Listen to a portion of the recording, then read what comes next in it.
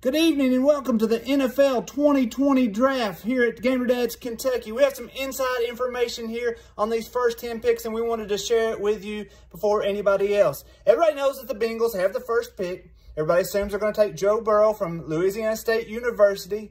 Let's find out with the first pick in the NFL 2020 Draft, the Bengals pick. Hello? Honey, tell them kids to quieten down. Somebody's asking about a Bengal. Might be that Joe Exotic. Yeah, this is Joe Burrow. LSU. Yeah, the leg and stock and underwear company I work down the road. Yeah, Monday through Friday. There, it's a pretty good place. Yeah, I put my name in the NFL draft. I thought, hey, why not? Oh, you just did what? Working on Sundays. Well, I guess, as long as there's no Saturday, y'all don't ever make the playoffs and play on Saturday or nothing. Me and my buddies, we like to go down to the fishing hole. Sign my name, huh? Well, did I get paid for this? Millions of dollars.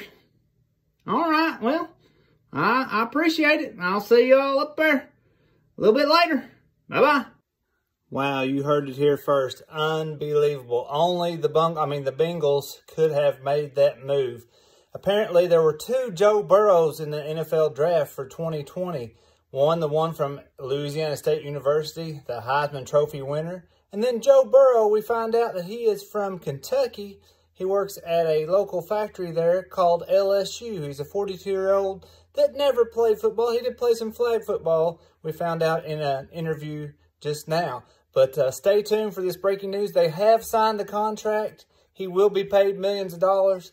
We'll see how this all turns out. Thanks for tuning in.